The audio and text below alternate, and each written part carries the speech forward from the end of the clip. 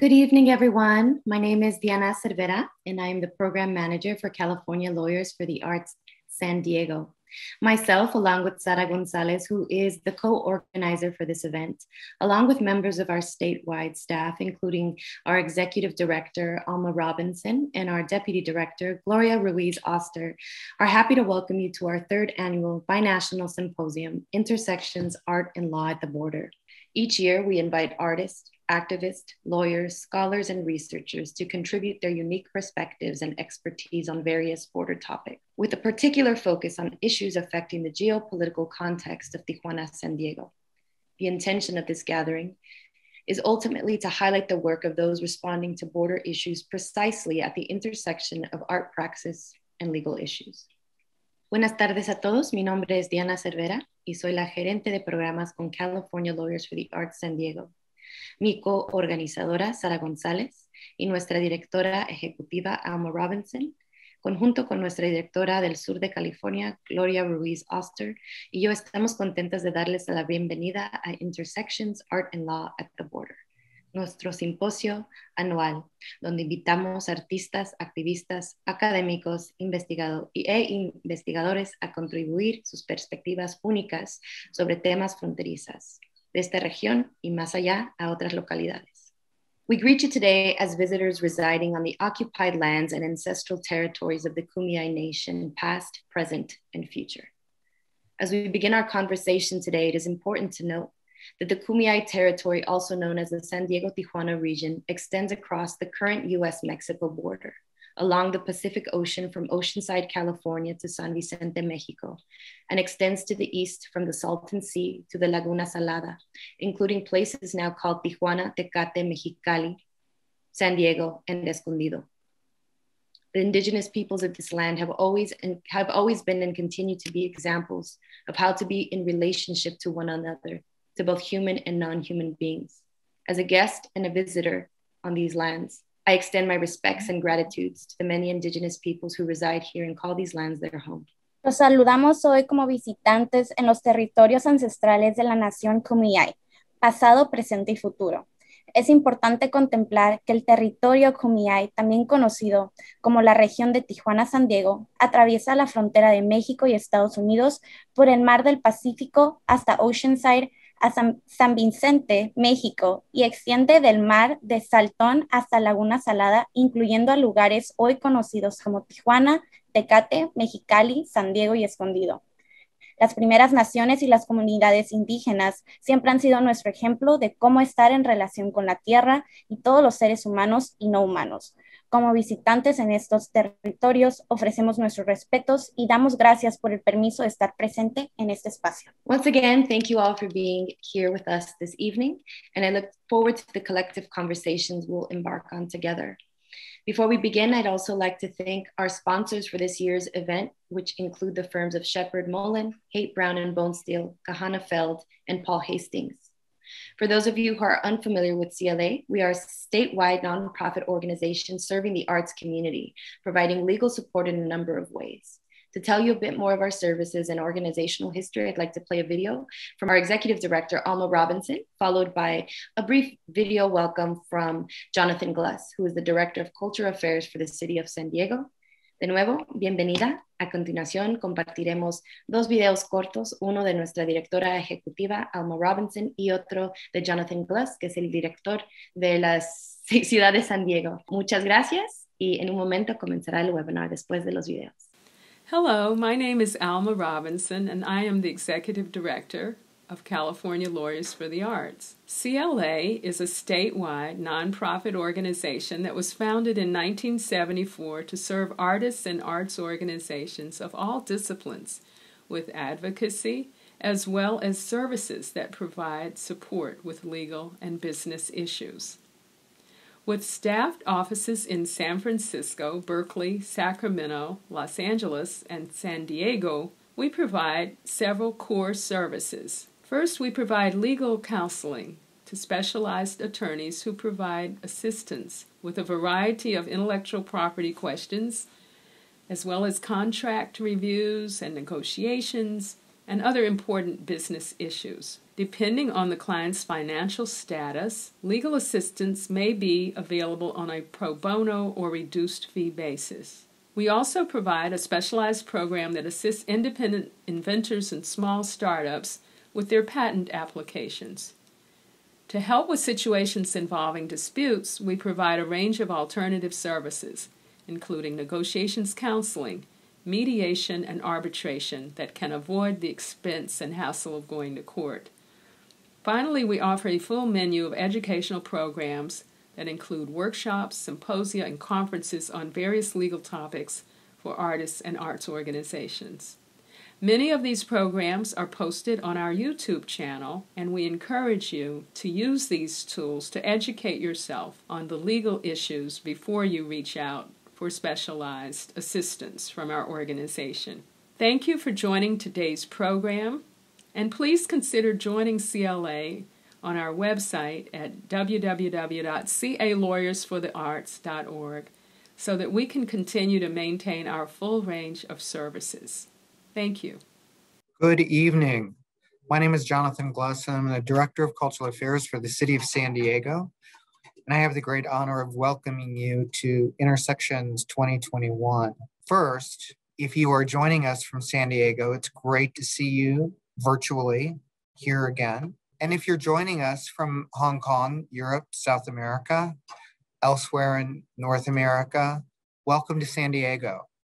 And we look forward to having you here in San Diego in person next year. If you're not familiar with San Diego, we are a wholly unique place in that we share with the city of Tijuana the privilege of residing on the lands of the Kumeyaay Nation, who were here well before the state of California, the United States, Baja California, Mexico.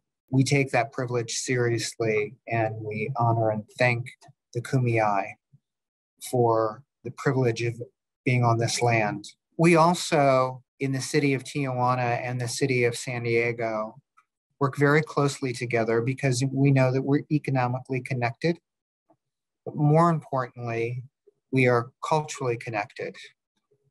We often say that we are one city in two countries. Sometimes we'll say we are siblings who sometimes get along and sometimes we don't. But in the big picture of things, we work very closely together to advance this special region into its future that only looks brighter. I want to thank California Lawyers for the Arts for producing Intersections, and actually I should say conceptualizing and producing Intersections. Not only does it provide an opportunity for us to thoughtfully bring together academics and other thought leaders, on the ground community leaders, scientists, and artists and creatives of all types to really consider this border region, how it benefits us, how it challenges us, and how it can only be better. Intersections has also been an opportunity to elevate this unique place and have discussions among similar border regions across the world. We only learn and improve from each other's successes and each other's failures. So I want to thank California Lawyers for the Arts for their insight into making this truly an international initiative. So I want to close by thanking California Lawyers for the Arts again. And I want to welcome all of you who are calling in from all over the world to this beautiful region called San Diego, Tijuana, Baja California. We love it here, and we know you will as well. Take good care, and I look forward to crossing paths soon. Thank you so much. And to introduce our panel today, our inaugural panel, Border History, a Political Context of the Tijuana San Diego Borderlands, I'd like to invite Sara Gonzalez, who is the Special Projects Coordinator for California Lawyers for the Arts San Diego to introduce our panel and our panelists for today. Thank you, Sara. Thank you, Diana, for that warm welcome. Thank you, everyone, for joining us tonight. As Diana already mentioned, tonight's panel, we will be focusing and it will provide a political history of the Tijuana San Diego border region. It will map the various historical events and legislations that have shaped the region into what it is today. Panelists will contextualize the various organizing efforts within the region and drawing from archival newspapers and political documents to make critical connections between the present and the past. And tonight's stellar panel includes Justin Akers Chacón, who's professor at San Diego City College. We also have Sylvia Fernández and Maira Álvarez from Borderlands Archives Cartography. And our last panelist tonight will be Tom Holm, who is the Executive Director and Principal Science Officer of the Kumeyaay Heritage Preservation Council. And to start off our event tonight, as we mentioned, we have Justin Akers Chacón. He is a professor and the chair of the Chicano Studies Department at San Diego City College. He teaches Chicano history and specializes in labor, border, and immigration studies.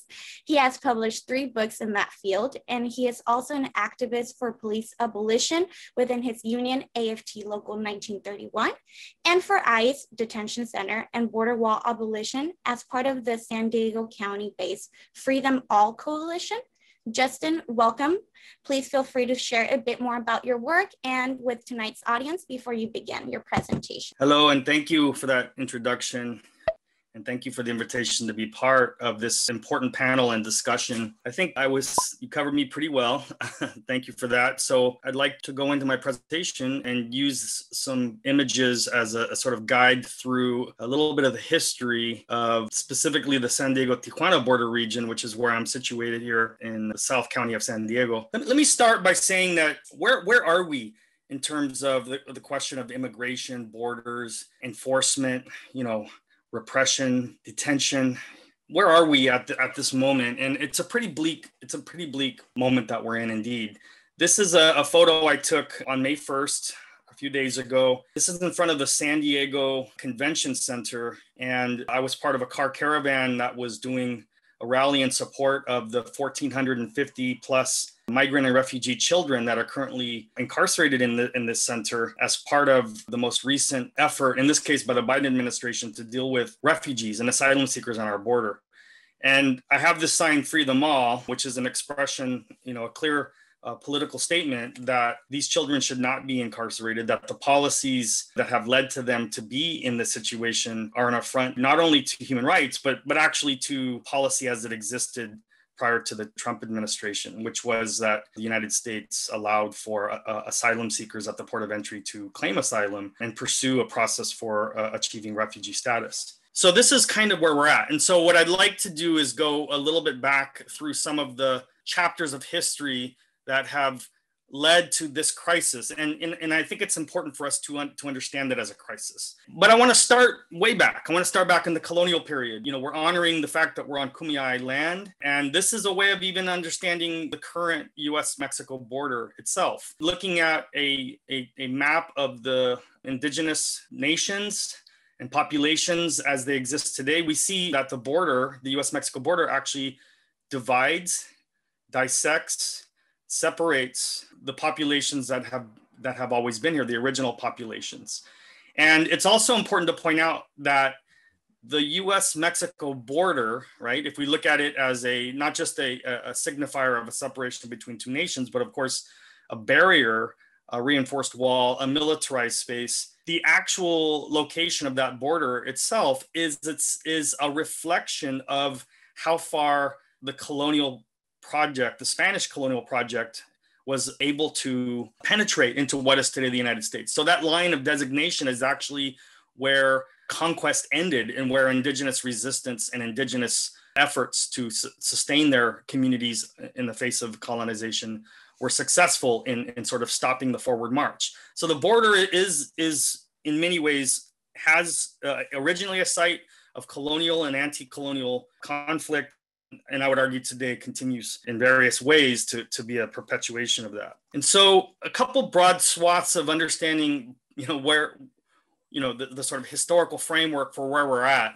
One is understanding economics, because the border isn't just a fixed static zone. It's an interface between two countries. Really, it's an interface between the United States and the rest of the hemisphere. And it is a place where, for instance, today, if we look at pre-pandemic, but continuing today, something like $750 million of commerce cross each day, right? So when we talk about the border being some kind of dividing line, it isn't really essentially a dividing line for everybody and everything. It really does function only to restrict the movement of a very small population of people. In fact, the US-Mexico border crossing point that's closest to me, just a few minutes south of where I am, is one of the busiest, crossing points in the world. And on an average year, there might be between 200 and 300 million crossings that are authorized. Only about 1% of the actual crossings are prohibited. And that's people who don't have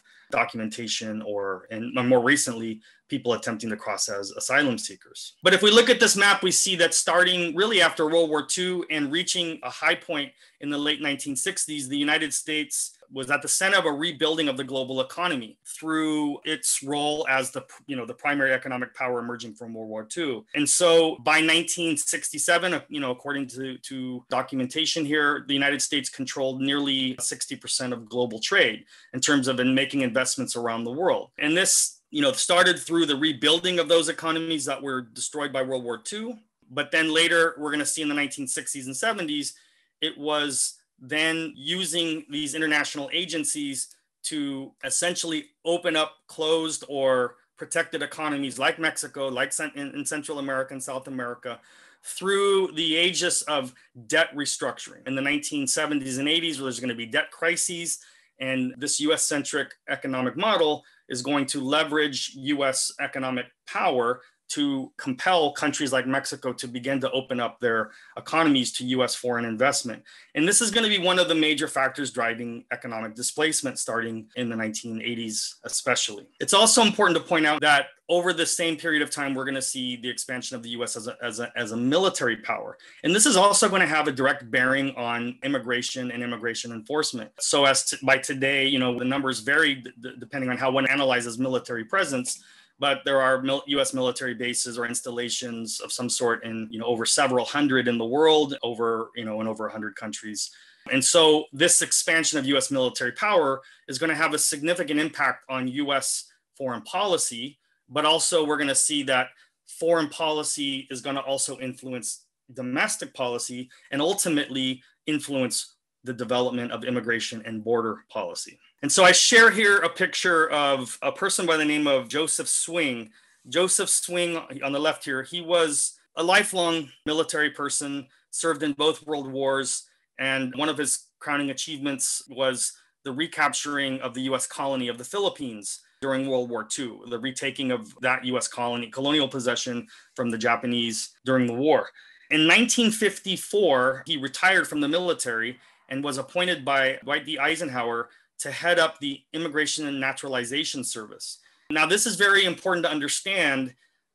A military general moving from, commanding military forces, and after World War II, we're going to see that this is, at the heart of and driving, the sort of Cold War foreign and domestic policy. So this military figure is now going to take charge of the Immigration and Naturalization Service and essentially apply a military framework to addressing immigration at that time.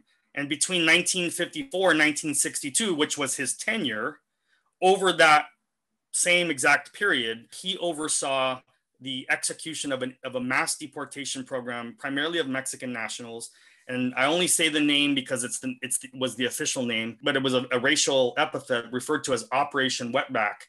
That was the name of the militarized immigration policy to essentially remove millions of Mexican nationals from the United States using military-style operations. So between 1954 and 1962, over 4 million Mexican nationals were deported. And it's important to also point out here that in the documentation of his congressional reports, he emphasized that Mexicans and communists were crossing the border and penetrating into the United States.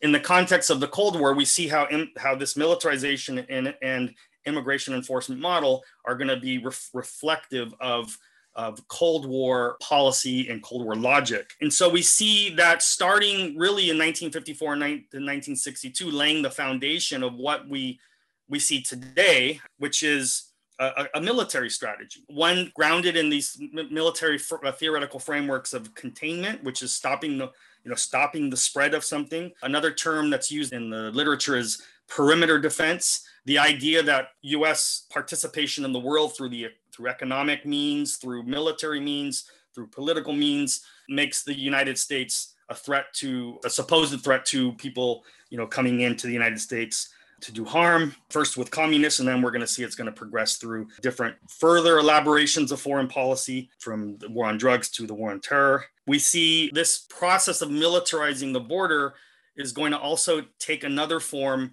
in the 1980s, especially under the administrations of Ronald Reagan and George Bush, 1983-88, when we see increased U.S. political, military, and diplomatic intervention into conflicts in Central America, and the direct funding of U.S.-aligned regimes in places like El Salvador, Guatemala, Honduras, and others. And we see the way in which immigration enforcement itself, first through the Border Patrol and later through ICE and other auxiliary Department of Homeland Security agencies, are going to incorporate another type of Cold War strategy, the Latin American, especially Central American Cold War strategy of anti-guerrilla military intervention, which is referred to in military terms as low intensity conflict, the creation of conflict zones. So the border region of the United States becomes designated by the federal government as a kind of separate region where constitutional guarantees are not, there's a lot of limitations essentially on constitutional rights. It's declared a kind of security zone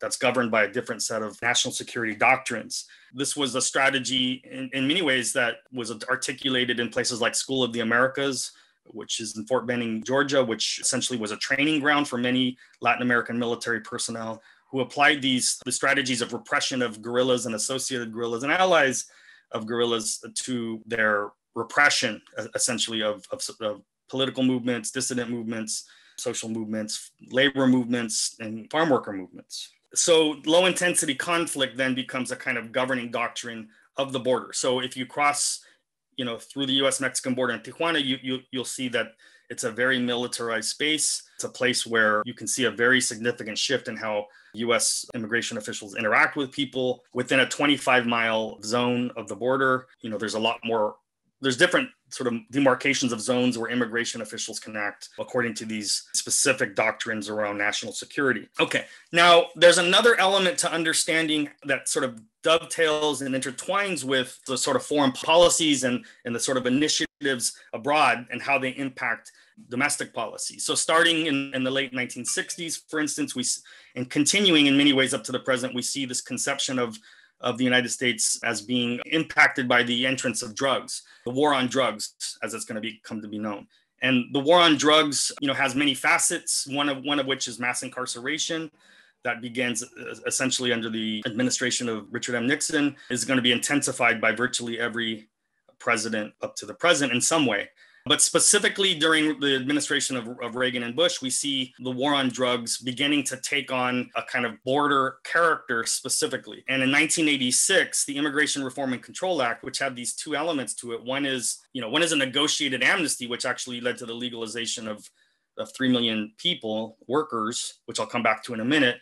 The other side was shifting resources now towards border enforcement against drugs. And this was, again, embedded in the Immigration Reform and Control Act of 1986, which was signed by Ronald Reagan. I also want to point out the militarization of immigration enforcement also occurred within the U.S. military itself. In 1983, for instance, there was a report that came out of the U.S. Naval War College that was submitted to the U.S. Congress that was titled Immigration and the National Interest. And it laid out an overview of the growing and impending threat of immigration to the United States.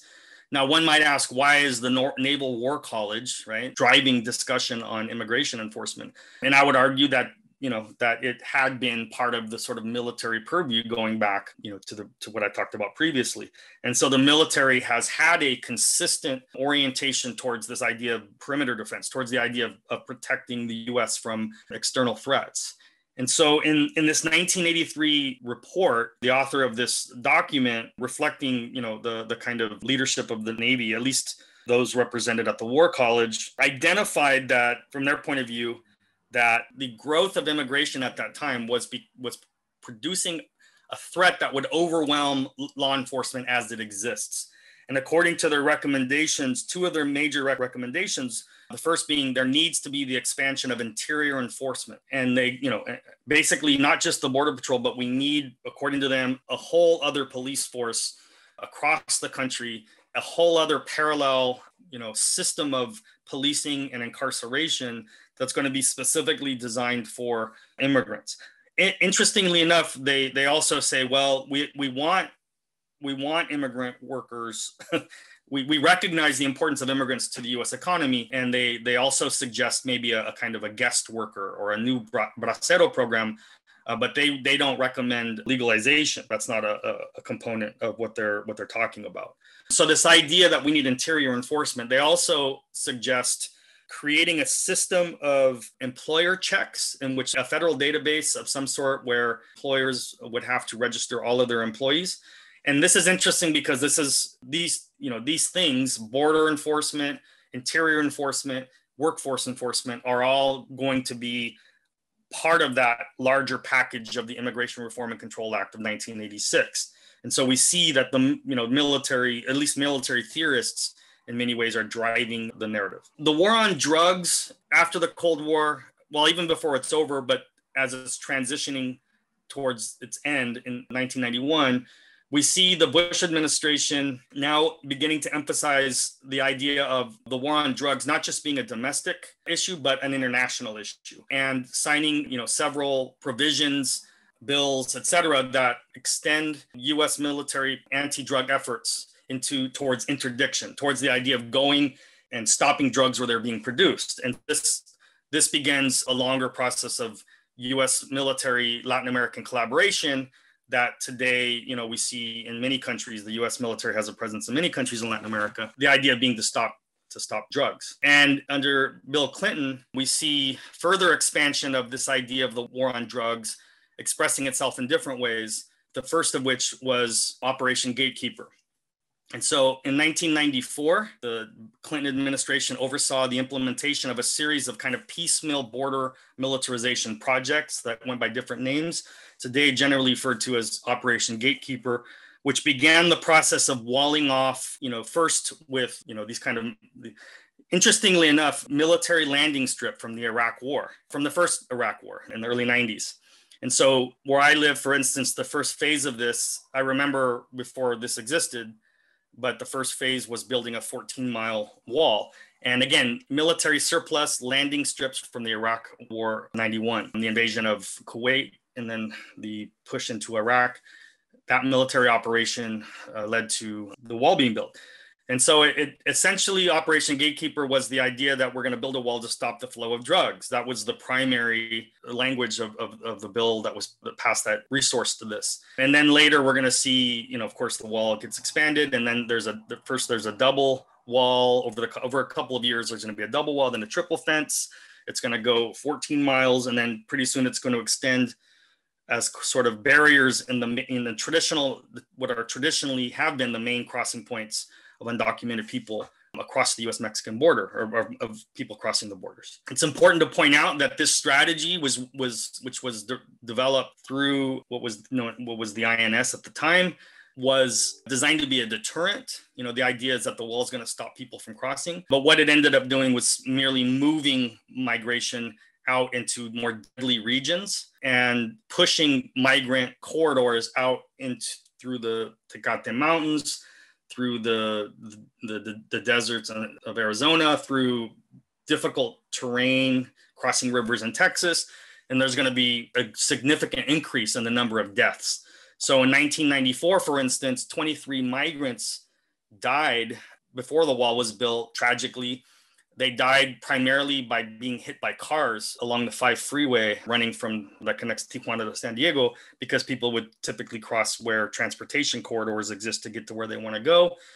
Starting in 1995 and exploding to this day, averaging about 400 deaths per year, people die now in the deserts of dehydration. They die of hypothermia crossing through the mountains. They drown in large numbers crossing various bodies of water in Texas. And so this human rights catastrophe is not really monitored, just like police shootings and police killings is not really monitored by the federal government. But human rights campaigners and researchers estimate well over 10,000 people have died as a result of this policy, yet it's still the official policy in place. Okay, so just mapping through more of this, 1996, Bill Clinton signs two pieces of legislation that are going to be very important for understanding militarization and increased repression of migrants and refugees. The 1996 Illegal Immigration Reform and Immigrant Responsibility Act, which basically significantly increases the range of alleged or convicted crimes undocumented people can be deported for. And so we see, just to put it bluntly, we see the beginning of a process of expanding the sort of catalog for reasons for people can be deported if they're undocumented and caught, and then it all the way to Trump, the range just widens and widens, and the parameters enable more and more deportations. This bill that was signed into law by Clinton, and passed through Congress also had a clause that allowed for police to engage in supplementary support for immigration enforcement. And so we see, I forget the number, I think it's 287G is the name of the stipulation in that bill. We also see another bill being passed that effectively eliminates access to all immigrants, undocumented and documented, to practically all public services, social services, specifically welfare programs. So we see, a kind of general political trajectory towards criminalization, deportation, expansion of the immigration agencies, et cetera. And on the right there, you see George Bush and the current president, Joe Biden, allies in organizing the Iraq War. The Iraq War is also, well, let me go back and say 9/11, specifically the passage of the Patriot Act. There's a lot to cover. The Iraq War is going to be a significant boost for border enforcement. I've collected through the years of that period of time, I collected a lot of political documents, like mailers from politicians, and recorded a lot of newscasts. There were constant claims that Iraqi agents were crossing the border.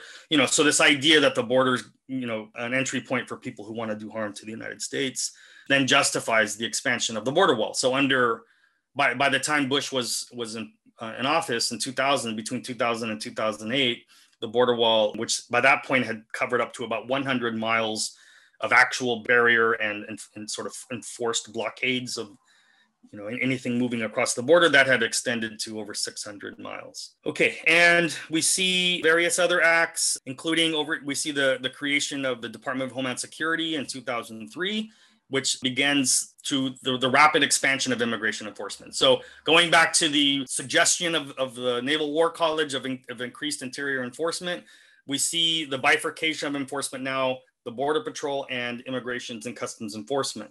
And immigration and customs enforcement is, it's going to be very important for understanding why deportations increase. Deportations had already existed under Clinton, but they're going to rapidly expand under Bush and then later under the presidency of Obama. Here's Obama signing a bill in 2010, which doubled the number of Border Patrol agents and exponentially increased the funding for ICE. And so we see, a continuity. And so by the time of the end of the Obama administration, there were over 3 million people removed or deported from the United States, which earned him the name Deporter in Chief by immigrant rights and social justice activists. The other thing I want to point out, though, is going back to why people immigrate, the convergence of these various factors.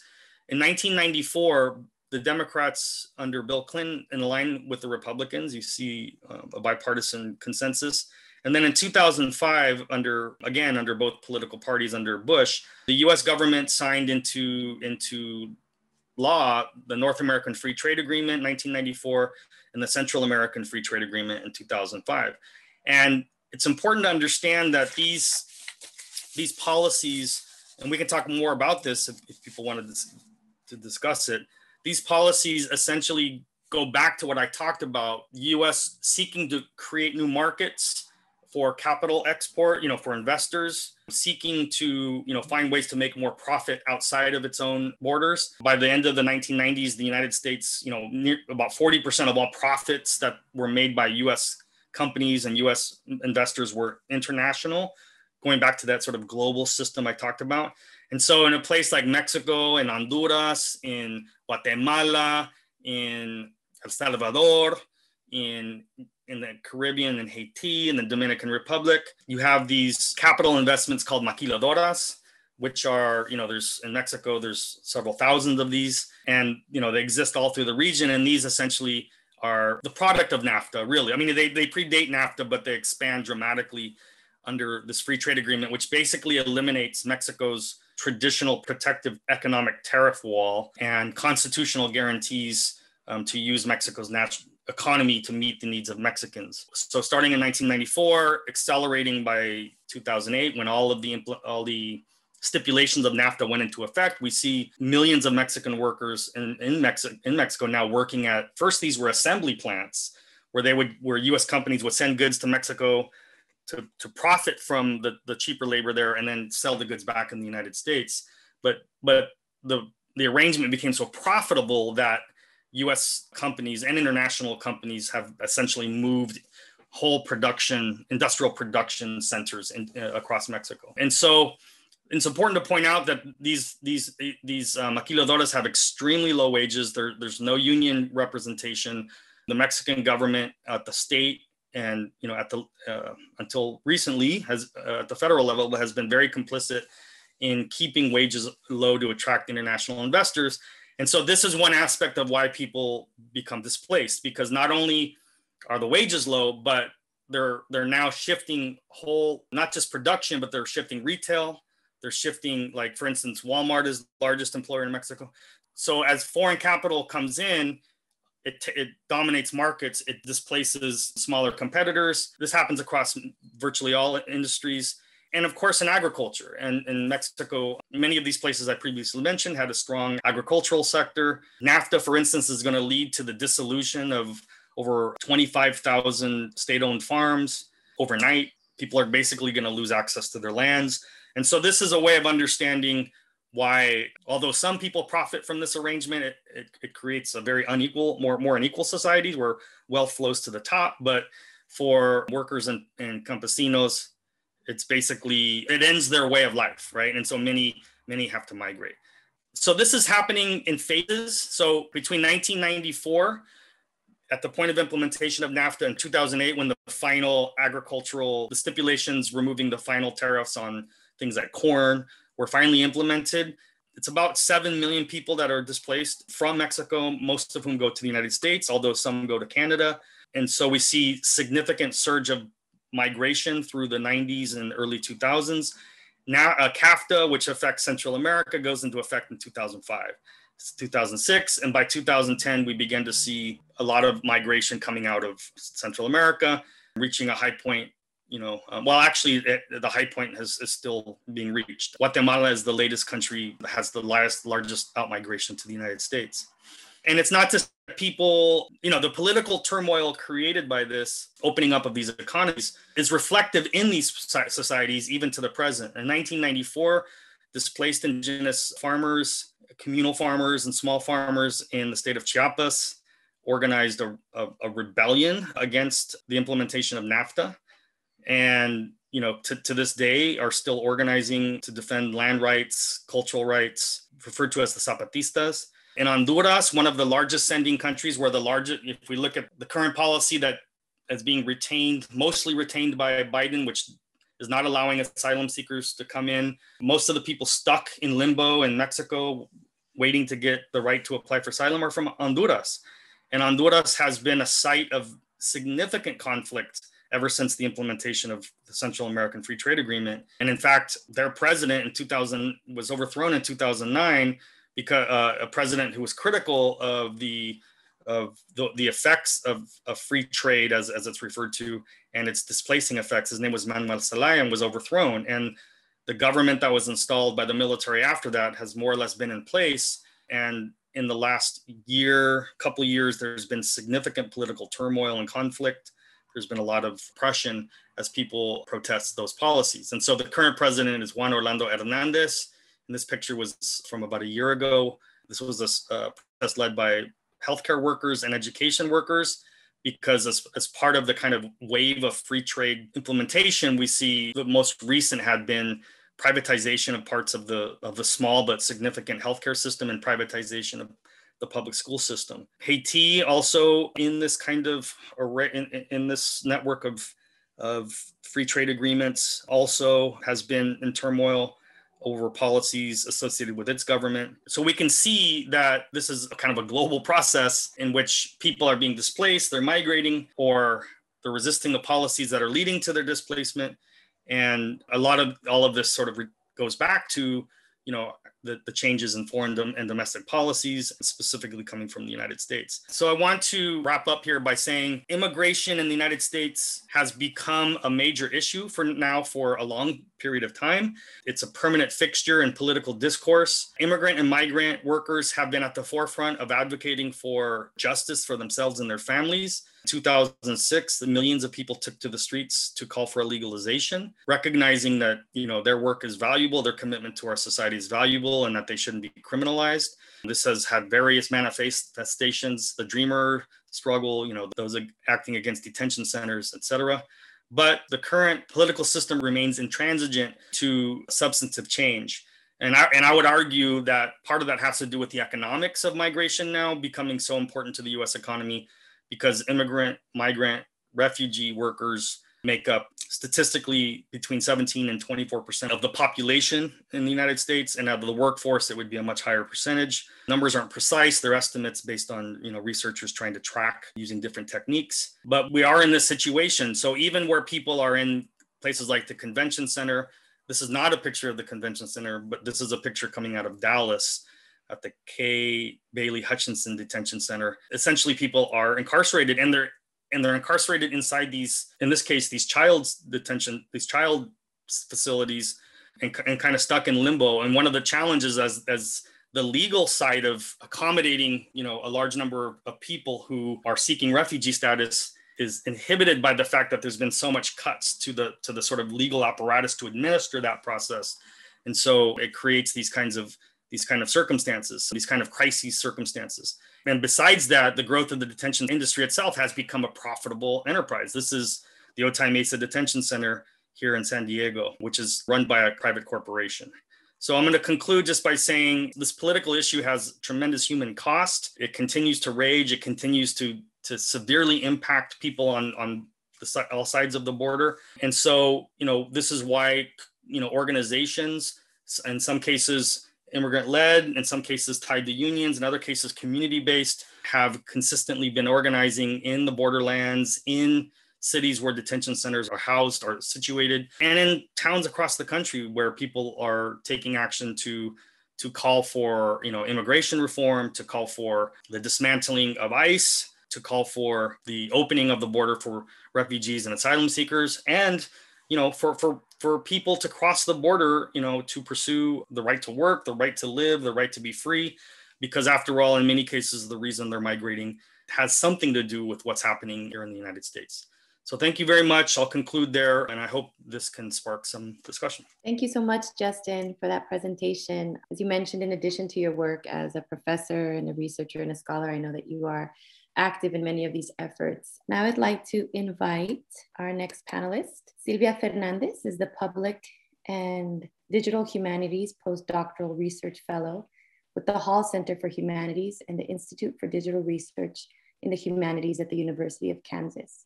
Her research and teaching intersect with US-Mexico border literature, archives, language, and cultures, intersectional and transnational feminisms, mapping, geospatial studies, and post-colonial digital humanities. Welcome, Sylvia. And along with Sylvia, we have Dr. Maira Álvarez, is one of the founders of Borderlands Archives Cartography, a transnational digital archive that records geographic locations of 19th and mid-20th century newspapers from both sides of the US-Mexico border.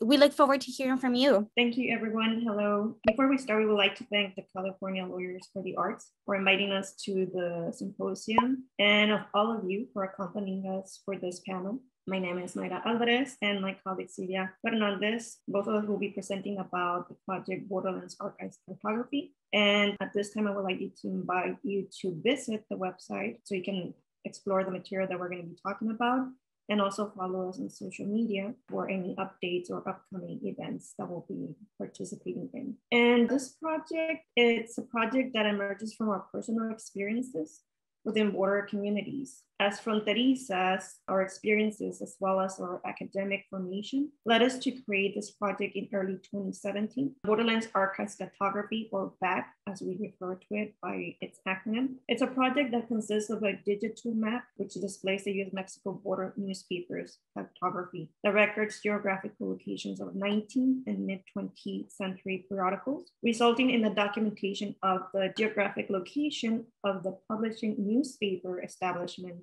as well. And Sylvia is going to talk a little bit more about that. So the objective is to bring to the forefront the history of the borderlands and its communities before and after the current division line was established.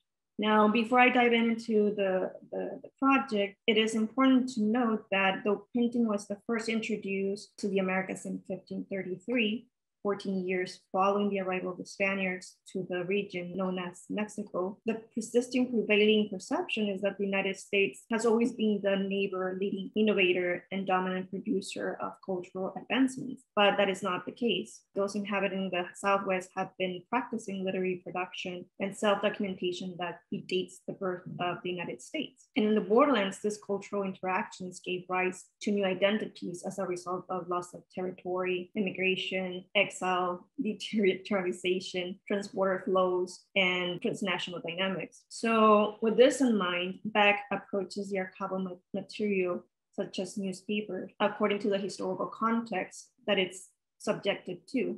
And that is to say that we are aware that we are in indigenous lands, and our view of the borderlands for this project is from the content surrounding the newspapers. So we let the newspapers create the visualizations, as you will see in a moment. So in regards to the border communities, as a fronteriza, it is very important. I grew up hearing a single story, the one that it came from the national discourse. And to me, that was always problematic.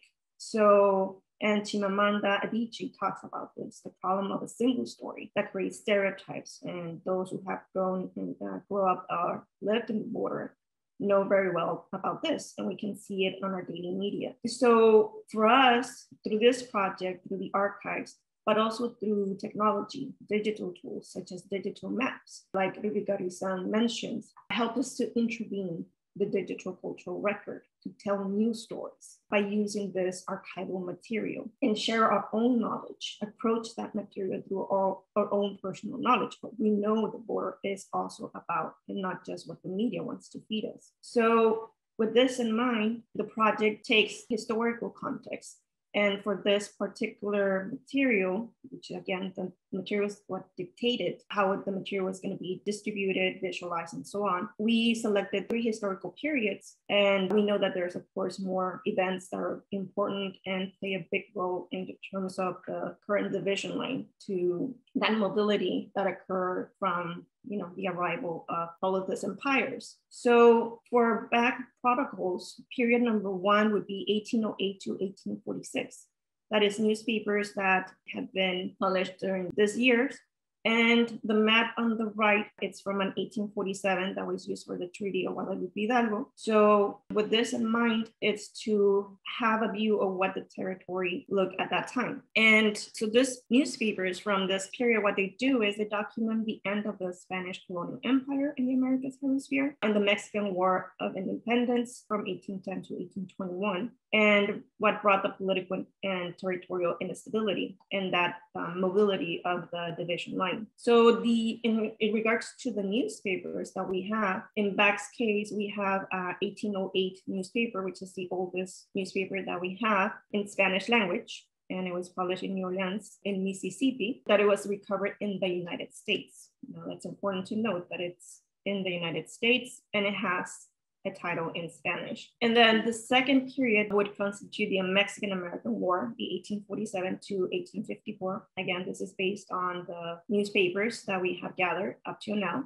and that is subject to change at some point. So with this map, what you're seeing is we have the blue line highlights the territory that we just saw on the previous map, just to get an idea how that division line is moving due to the conflicts that arise in between Spain and what is now Mexico, what came to be Mexico. So period number 2, it's, as you can see, move further down and includes the states of California, New Mexico, Texas, and Arizona. And of course, because we're talking about Borderlands newspapers, we're talking about the northern states. So this is what we consider in terms of archives and Borderlands newspapers in regards to the project, of course. So this period, it focuses on the military occupation in Mexico. Some of you might not know, but what led to this loss of territory was particularly that the US military reached the capital and practically was about to lose the whole country. And also due to British money brokers, Mexico owed some money to the British Empire, and it had weakened Mexican army due to all the battles that it was fighting to protect the territory and the constant change of government. We had multiple presidents at that time, so there was a lot of instability being a new nation or trying to become a new nation. So this, of course, led to that ceded territory. So newspapers from this period, that's what they document, that instability and the new boundary. And then on period number 3, we selected the years 1855 and 1930. The 1930 is due to the copyright for archival material, and that's the only purpose, but we are aware that there's, of course, more newspapers after that. And this period is newspapers, what they do is they highlight the binational relationships between the US and Mexico. And also due to the revolution in 1910, Mexican Revolution, 1910 to the 1920s, and the First World War in 1917, what that brought was also physical barriers and enforcements of militarization and, or at least armed men along the border. So more regulations. But again, the newspapers, what they mostly show is that binational relationships in terms of economic, politics, and so on. So what these 3 maps show is that, again, what the newspapers have shown us in terms of data and information. So what we do in the project with the newspaper year publication helps us to start to define what was considered as the Borderlands region and determine how newspapers will be selected, categorized, and organized. And the project protocols established a historical periods that allowed the selection of states to be included. So we had to limit the information because we could, spend so many years just going through the archives. And since the oldest newspaper that dates back to the 1808 in our data, states further to the north are also considered as well, such as Colorado, as we saw on the first map, Nevada, and Utah. So what back currently considers for the 19th century newspaper, the protocol includes 19th century newspapers from all states in Mexico and the United States, while those of the 20th century are selected according to the current border cities. And this is due to the fact that the border between the US and Mexico, as we saw, has gone through geographical and political transitions that established what is known as the current border. When we started this project, we were aware that maps and archives are colonial tools and that they were created to control the production of knowledge of the territories that oversee the empires. But as if we were to take control of those tools as individuals or communities, we can restructure, we can retell that and recreate that story and that single story that I mentioned and use this tool to contest that colonial cultural record. So what the project objective is, and what we have done since 2017 is to locate, map, and facilitate the access to newspaper archives of the binational region as a way to repossessing our heritage by filling the lacune of the official, and I say that in quotes, history and recovering the multiple legacies of our experiences. So with this in mind, I will let Sylvia to explain a bit more how we do that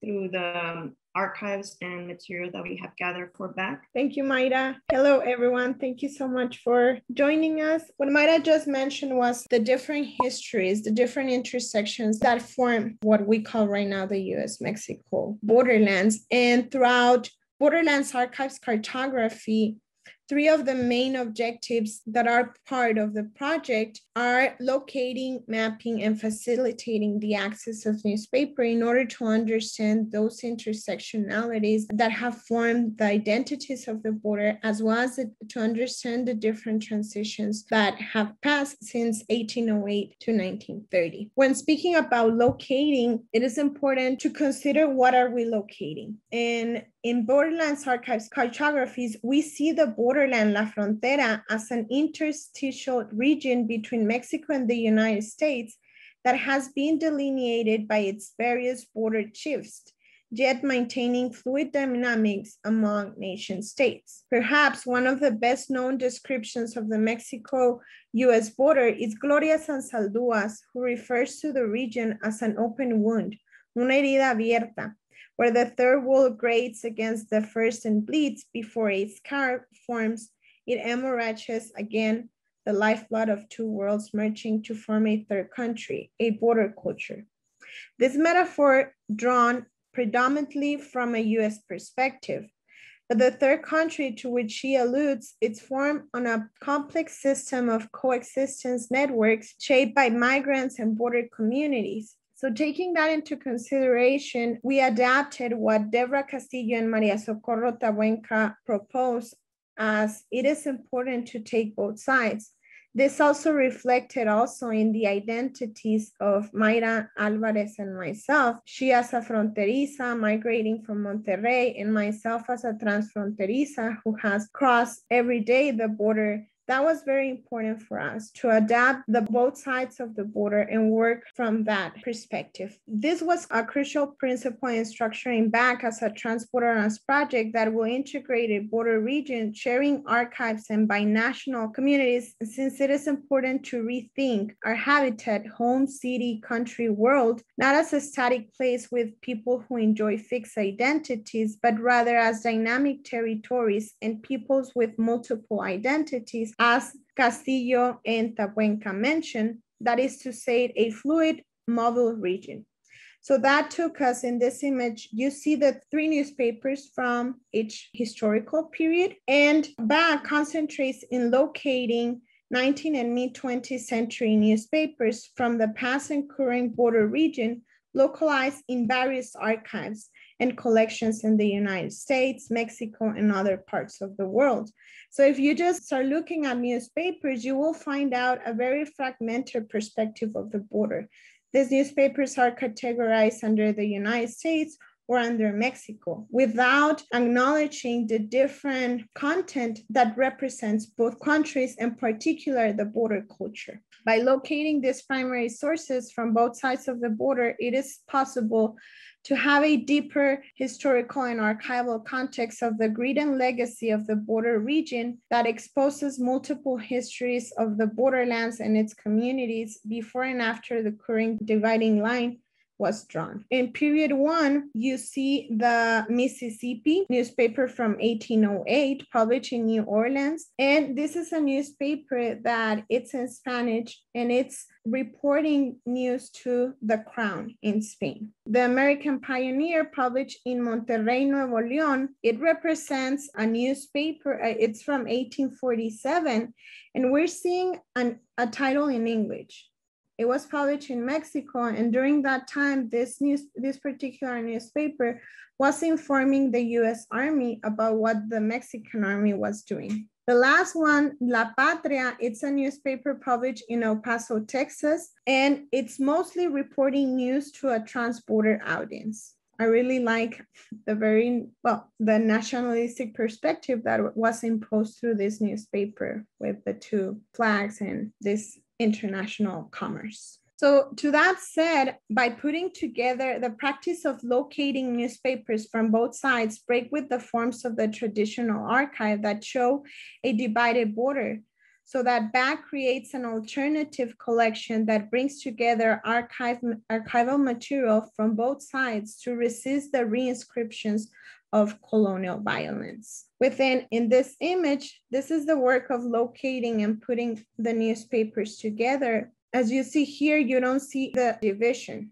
It is all together that are interlocked by the particular period, historical period, and then attached to the state where they were published. In this sense, we have the transborder archive understanding of these newspapers. Although when we were creating the project, we wanted also to show the different geopolitical transitions, which in this graph, we're not able to see that and appreciate that. So that took us to use the digital map in order to map the newspapers from their particular historical period. Once the transnational data was collected, the idea emerged of a transborder archive. Bringing together local, national, and binational history, the archive thus serves as an alternative tool to construct the notion of a fluid borderlands region. Using new forms of cartography, such as a geoanalysis tool, the transnational data was incorporated in a digital map to visualize the transborder archive. The creation of BAC's digital map allows us to deconstruct the notion of a static repository and to decolonize the perception of the region utilizing a map. As Juanita Lucchesi mentions, it is important to create our maps with our own stories. And we did that with BAC. So in here you see the map, and I invite you to go into the site and interact with the map. I'm gonna do that in a moment, but BAC's transnational data, digital transborder archive, and digital map serve as a tool to question colonial impositions upon the region.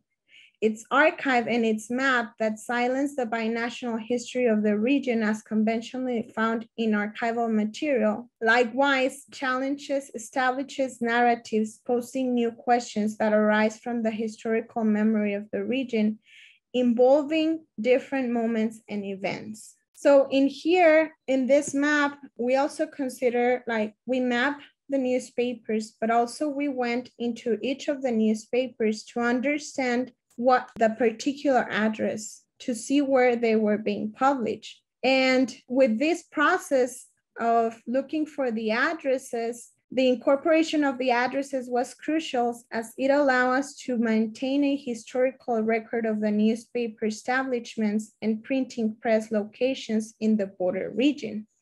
So I'm gonna go ahead and show you in the map some of what you can find. I'm here in the site within the map. We have located a total of 285 newspapers that are in digital format. There are other newspapers that are in microfilm or in physical format, and many others that are under other categories that we haven't localized. But within the search engine that you have in this period, you can start, for instance, take a look at the newspapers from particular period of time or from state. So in regards to time, I'm just gonna show you here how once you click to it, you're able to take a look at different information of the newspapers and see the movement that I was telling you. But moving forward, the last part, it is the facilitating newspapers. And this is because, as you see, these newspapers are distributed in different archives. And mostly a lot of newspapers from Mexico are in the US. A lot of newspapers in Mexico are not digitized, as well as many other newspapers require subscription in which they don't give you access to it. So this map, it's working towards providing a sense of where are those newspapers and knowing the written legacy of the border in order for us to know our history and recreate the history that has been taken. So this is part of what BAC works towards. And these are some of the sources where some of the newspapers are found out. And just lastly, I want to end up by saying how, in the case of BAC, bringing personal knowledge, our transfronteriza and fronterizas experiences together with archives and the maps, we're able to develop an alternative way of documenting the historical memory. Locating, mapping, and facilitating access to the newspapers' archives of the binational region is a way of repossessing our heritage by filling in the lagune in the official history and recovering a multiple legacy of experiences. With this in mind, it is important to recreate projects or initiatives that can tell the stories from our own border perspectives that can challenge the national or other impositions. I just want to show you in here some newspapers that are from California and Baja California. And for instance, this one, the California Star, is from 1848. And once you go into the newspaper, it's very interesting because it talks about the problems with the territory when the New Spain was losing that part. In La Crónica, a newspaper in Spanish published in San Francisco in 1854, it's el órgano de la población española en California. So we see that presence of the Spanish Empire. The two on the other side, it's the Imperial Press that was published first in San Diego, California in 1901, and then in Imperial, California. And then the Periódico Oficial, órgano de la Jefatura Política del Distrito Norte de la Baja California, published in Ensenada in 1910. This one, it's available in the Hemeroteca. So we're seeing different content from the newspapers that are available that can make us understand the intersectionalities that are present or have been present in the borderlands. Thank you so much, and I look forward to continue with this talk. Thank you to Beck for that great presentation. Thank you so much for your presence here and for the knowledge that you have provided to this panel. And so we are going to transition into our last panelist. So that would be Tom Holm, who is the Executive Director and Principal Science Officer of the Kumeyaay Heritage Preservation Council, a coalition of Kumeyaay tribes whose vast homelands in Southern California and Northern Baja are divided by the U.S.-Mexico border wall. Mr. Holm is a lifelong activist dedicated to preserving cultural and natural resources. Welcome, Tom. I do want to start by thanking the California Lawyers for the Art. We're very happy to be a part of this program. And I especially want to thank you for that wonderful land acknowledgement that you did at the beginning of the session. So thank you for that. I took the title of this program and our host literally, and wanted to combine both the political history and put art into the context of my discussion. The history isn't going to go back too far with regards to what I'll be talking about with the wall, but we are going to go back through history quite a bit to talk about what has gotten us to this point. The border region that we're talking about is an area that I've been working at for a number of years now. And there are significant layers of art that are there. And I represent a group called the Kumeyaay Heritage Preservation Council. And the mission of KHPC is to prevent the loss and adverse impacts of the Kumeyaay heritage, spirituality, and cultural resources within the Aboriginal territory of the Kumeyaay people. And that includes art on all of these levels. Every form of culture that the Kumeyaay have that I've experienced is a glorious expression of culture. And I wanted to talk a bit about the ancestral homelands of the Kumeyaay, but not in terms of borders. The Kumeyaay have shared these lands with other groups along the northern ridge and eastern ridge and to the south as well. But instead of putting in border lines, I wanted to show just some of the Kumeyaay cultural sites that have been identified to show the concentration, but also show the expanse of where the Kumeyaay territory once was and where their heritage remains. The Channel Islands are a part of that, as is the parts of northern San Diego County, even into southern Orange County, there's ethnographic history that includes that as part of their territory. And that area was later shared with other groups like the Luiseno, Waneno, and others. And I wanted to also show that in this map, I'm including paleo coastlines, which are where the coastlines were during the time of the Kumeyaay's occupation of the area. And the reason for that is the oldest human remains in the region, and in fact, within most of the Americas, they date back 13,800 years, and they were found on the Channel Islands. And the Kumeyaay are linked through DNA to remains from ancestors on the southern Channel Islands. So this demonstrates, the map shows a demonstration of changing landscapes, but also it gives a little context for how long the Kumeyaay have been here. And I like to say that science is only now beginning to catch up with what the Kumeyaay have always known. When I started studying archaeology 20 years ago, to say that there were Kumeyaay in this area 4,000 or 5,000 years ago would have been considered wrong in academia.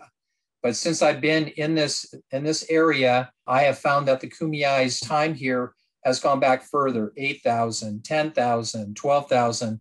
We're up to 13,800 years in the academic realm. In the Kumeyaay realm, it goes back, time in memoriam. They've always been here. And to put things in context, if we go simply by the scientific comparison, the ancient complex societies that are viewed by Western academics show that, medieval Europe goes back 400 AD. Let's see, your ancient China, 1850 before now. The ancient Mesopotamia, 3,700 years.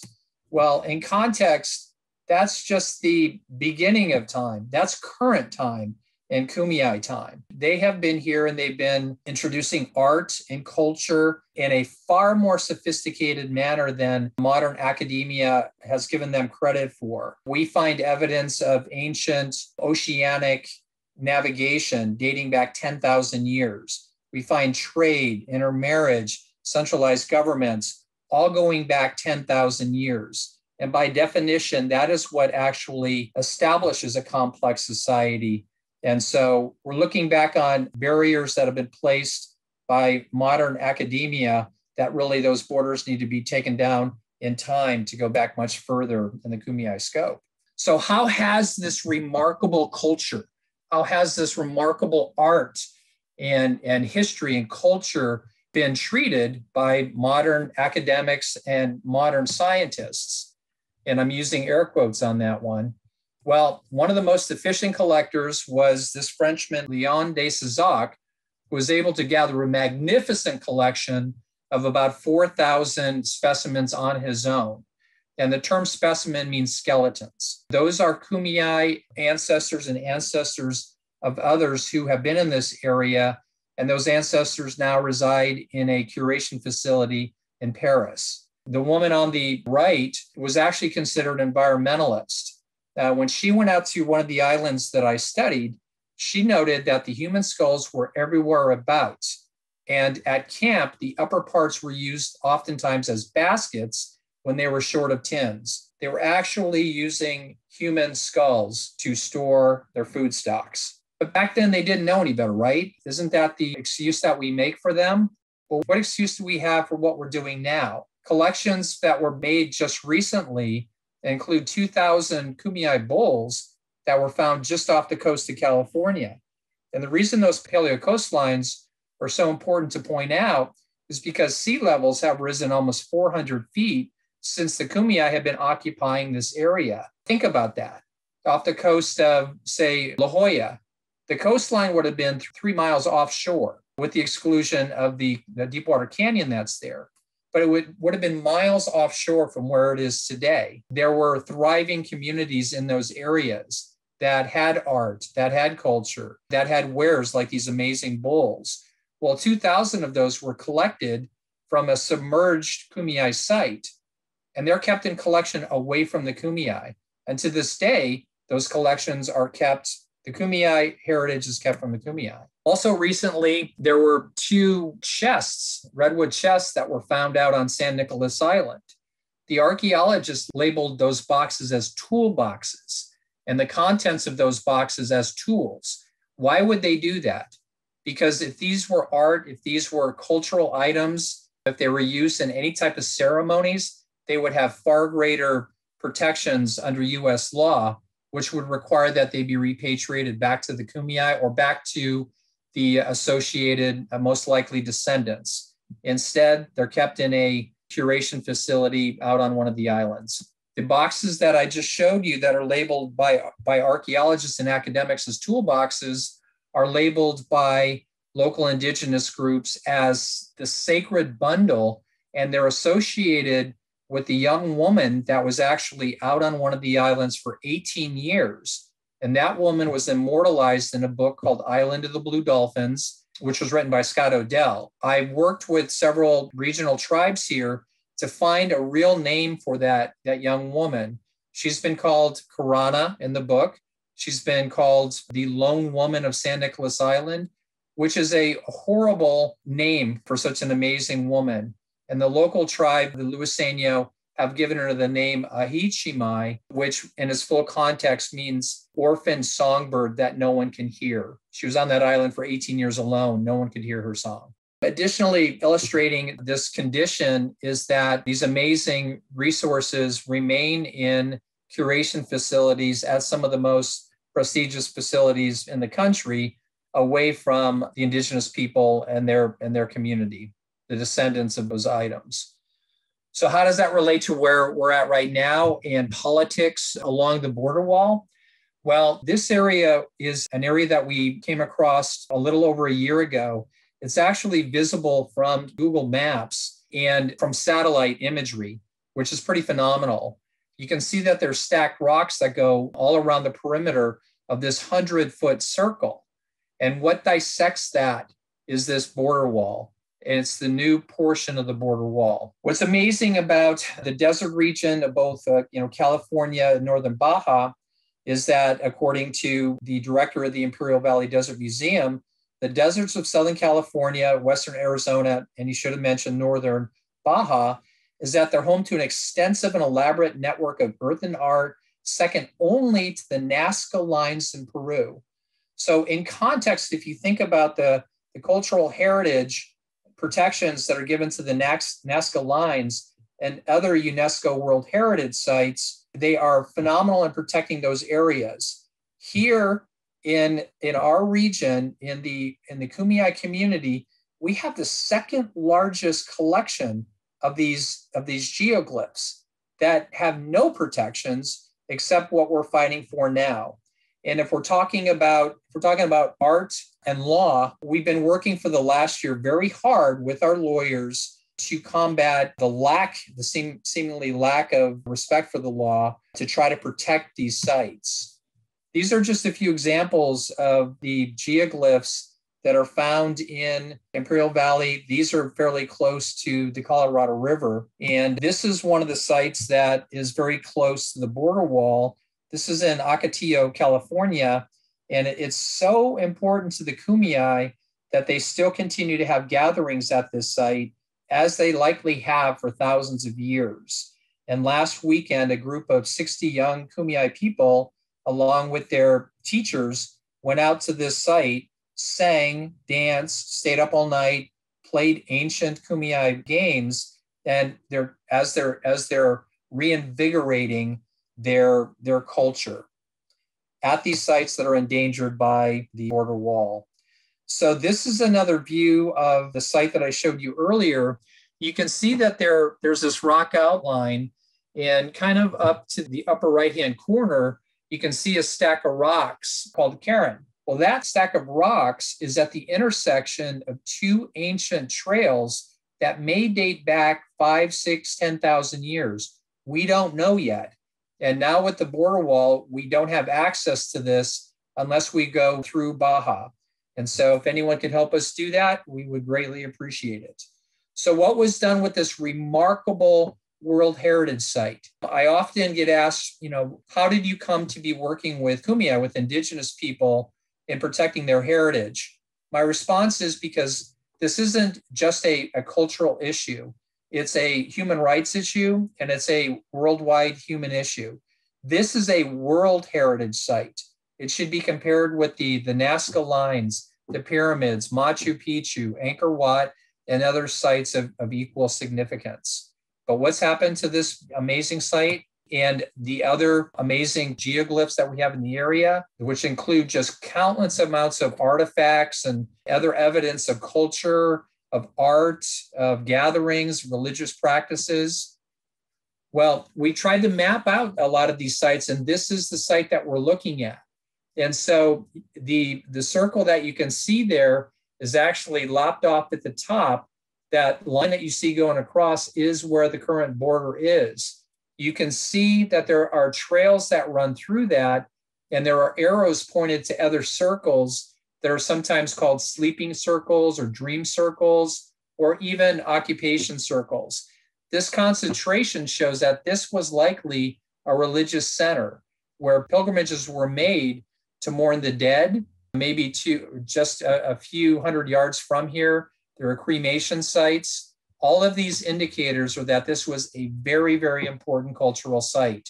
And what you see in the swirl marks going through that are 4x4s and ATVs that have gone in there and done donuts around this remarkable site, which is now bisected by this 30-foot metal wall.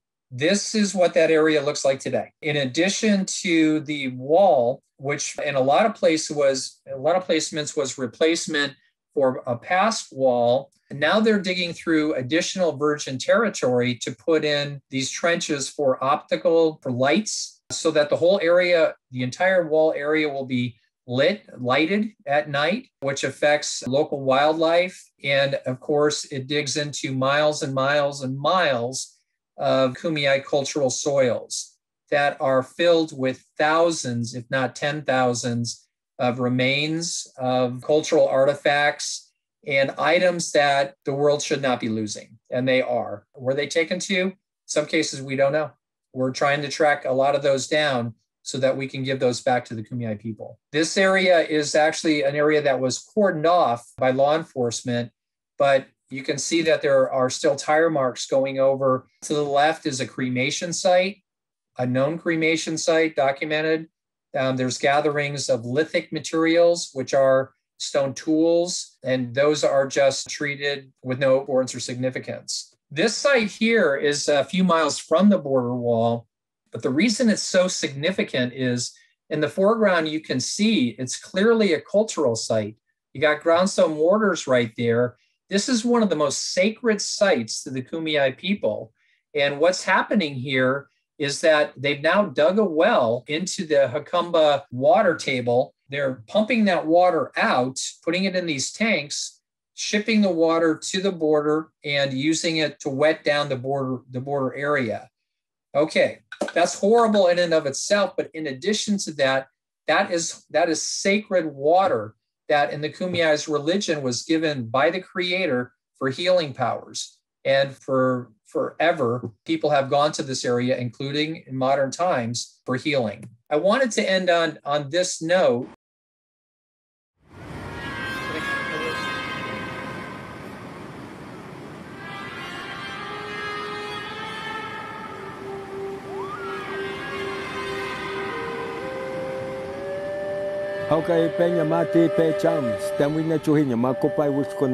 Good morning, everyone. My name is Stan Rodriguez. I'm a Ipai Kumeyaay from the San Isabel Reservation here in San Diego County. We're here at the border, and we want to bring to light the things that have been done, the damage that has been done. This land here, this is our holy land, and this is our duty to stand up for it. We have burial sites that have been cut through. These are our cultural sites. These are our spiritual sites here. These things that were done illegally. So what's going to be happening is a group of us, Kumeyaay, are going to be on this side of the border, and there's also Kumeyaay from Baja that are going to be on the other side. We're going to be singing our traditional songs, and what that lets people know is, even though we have this border wall here, we are still the same people.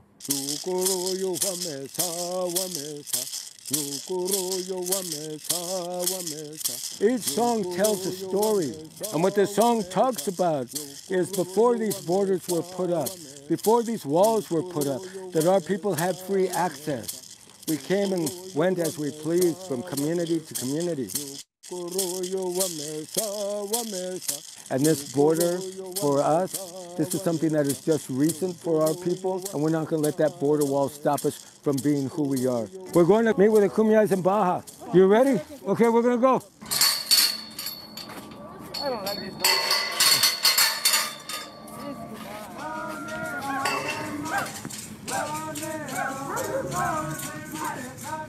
You see here with the Kumeyaay in Baja, the culture, everything's still vibrant.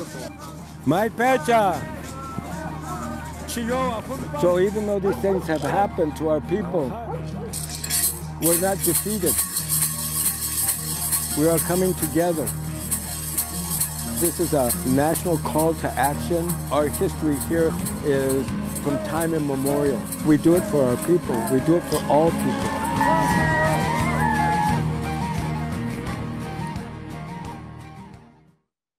I have to say that that was one of the most powerful days I've experienced in a long time, to see the Kumeyaay united at the border. And when I talked in the beginning about, my history with the politics in the area, we've been fighting for the protection of cultural sites along the border region.